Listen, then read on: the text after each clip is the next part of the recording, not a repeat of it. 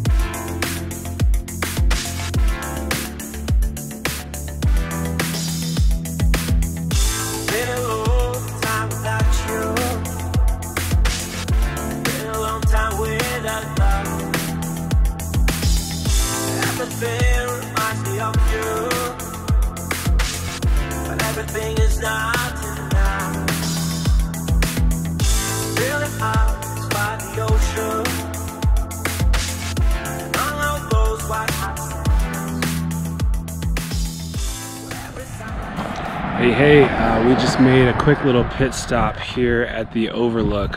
This is located, it's called Wilkerson Summit Pass, I believe, as it crests over the mountain and it opens up into this postcard right here. So we just wanted to pull off and take a quick picture, take in the sights. We are headed, let's see, down this road and all the way there, and then we're gonna turn north and head to Breckenridge that way. But yeah, Wilkerson Summit Pass. This is off of Highway 24, headed west. Bikes are doing good. Got Flat Sean made it out for a photo op. I said Flat Sean made it out for a photo op. All right, next stop will probably be Fairplay, Colorado. So that's probably another 45 minutes or so. We'll see you there.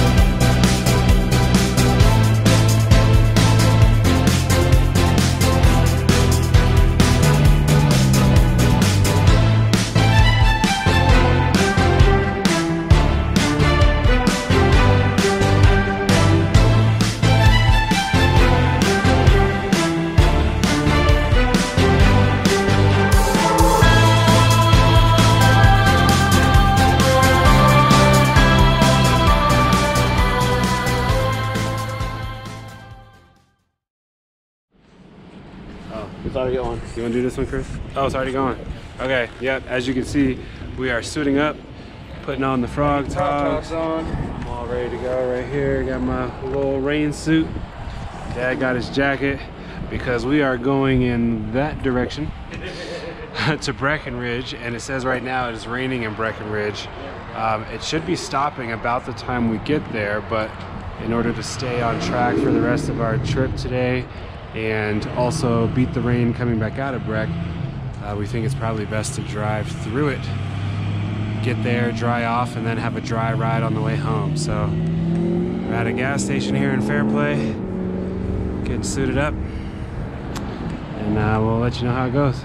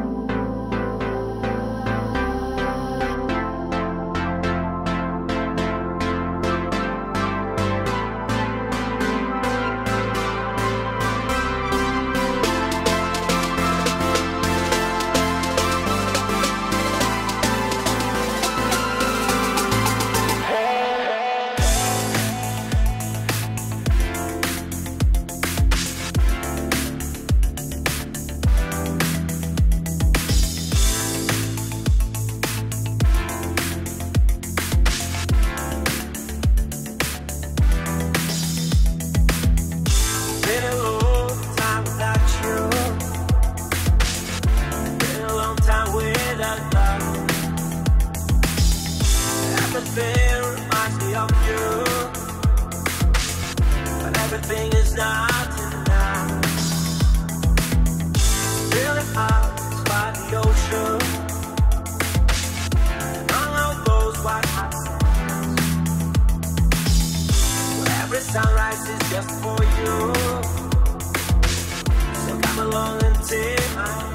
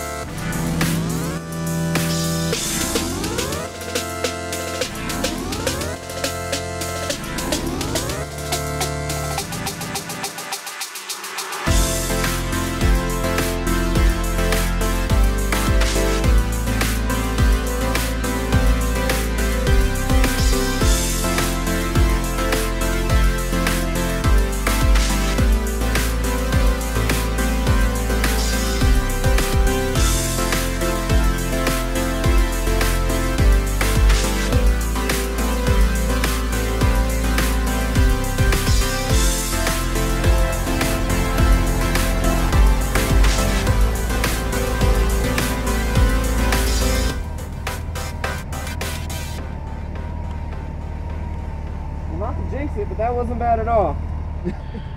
We made it to Breckenridge, managed to skirt the major part of the storm. We only went through a couple sprinkles, so I think we timed it perfectly. So we're just getting the frog togs off, gonna walk around Breckenridge a little bit and check it out. What we got going on here? Oh, Maybe like that. So there's like this little hook right here. bam! Good enough. Guess you could get a body in there.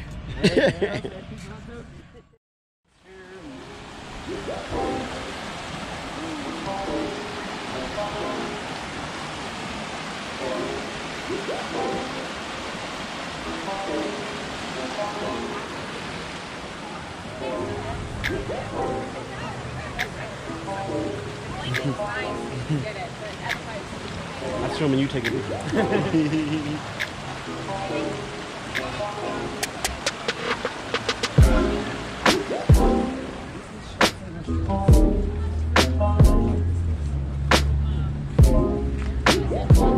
Snag a picture of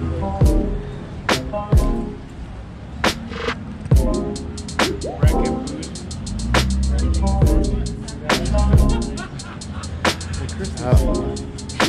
My mom would be in there all day.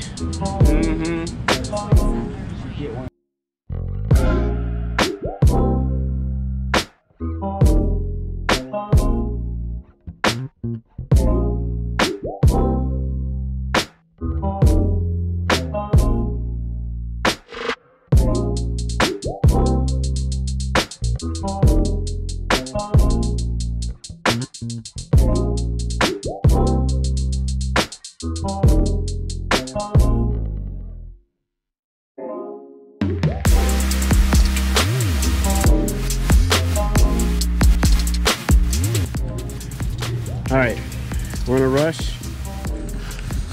There's a death cloud coming. Probably hard to see in this film, but it's starting to thunder. I think I even saw a little bit of lightning. So we're gonna get our gear on. We're gonna get out of here as fast as we can and hopefully not get too wet.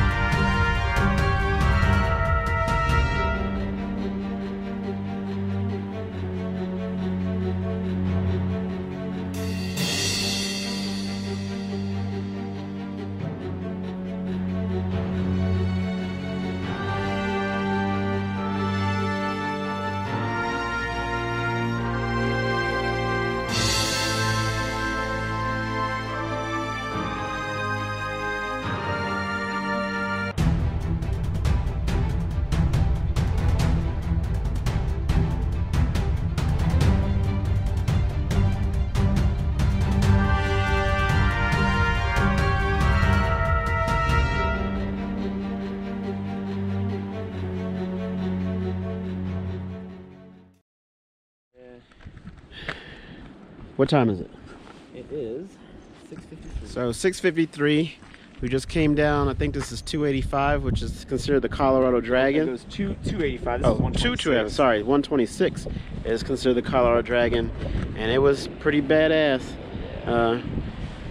Got some good video, but the whole point was come here to this place called Decker's and get some ice cream. But they're closed. And they're closed. Matter of fact, the entire complex is closed. So we're not sure whether they're only open on weekends or whether they closed before we got here. So we're taking a little break. Then we're gonna get back on the bikes and head home, and I think Tiffany's making spaghetti. Unless we find another ice cream shop on the way.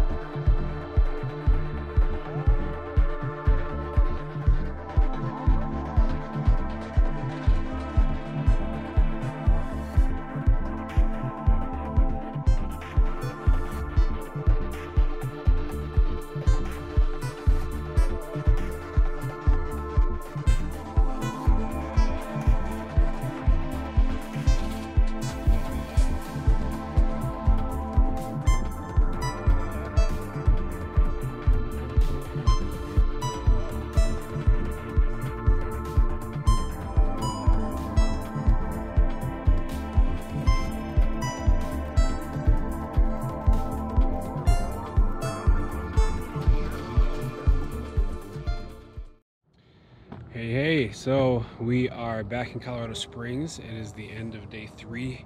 We did about 250 miles today.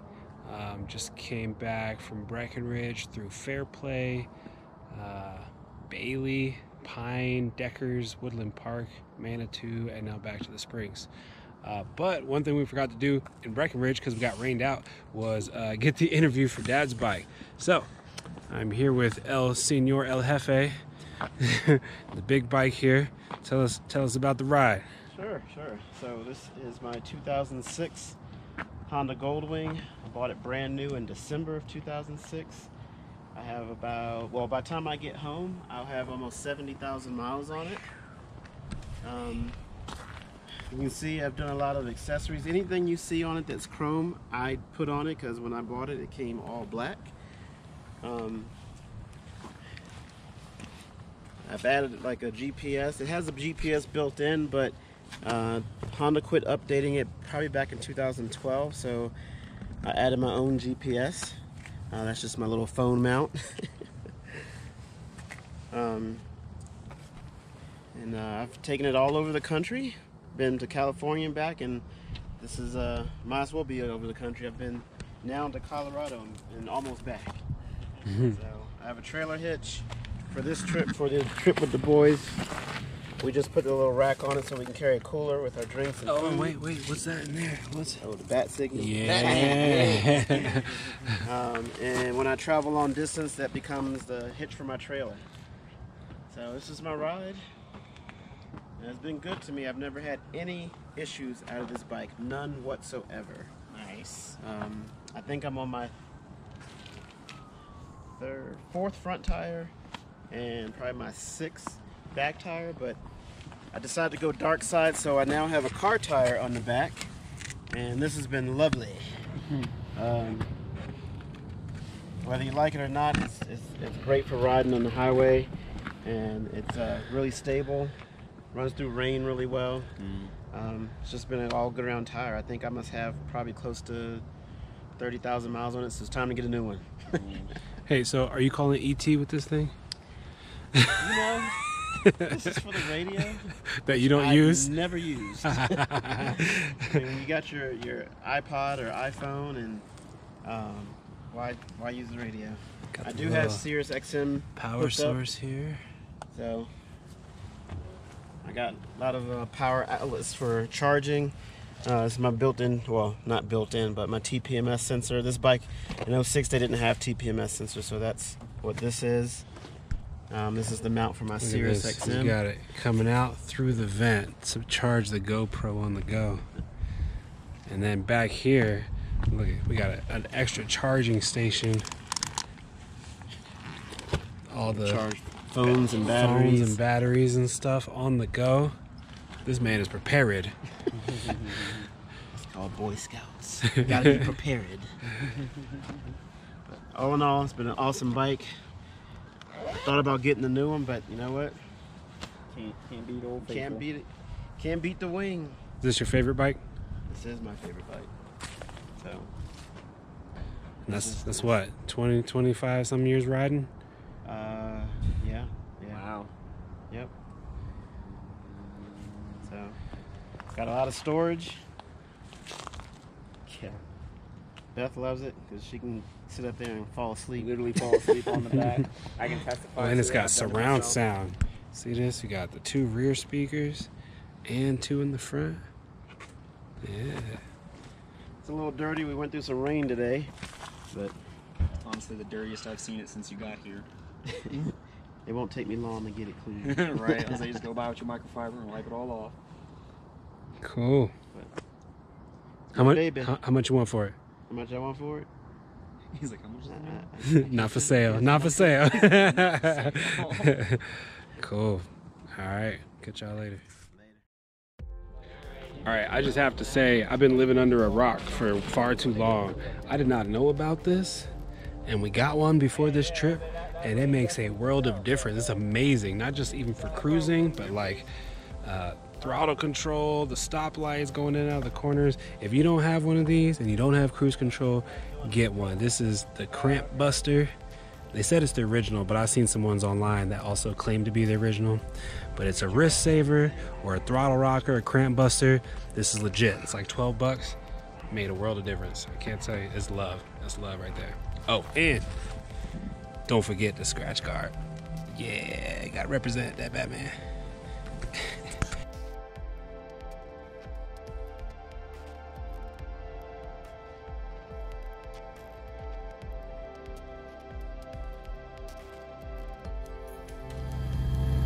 Bye-bye. Bye-bye, GP.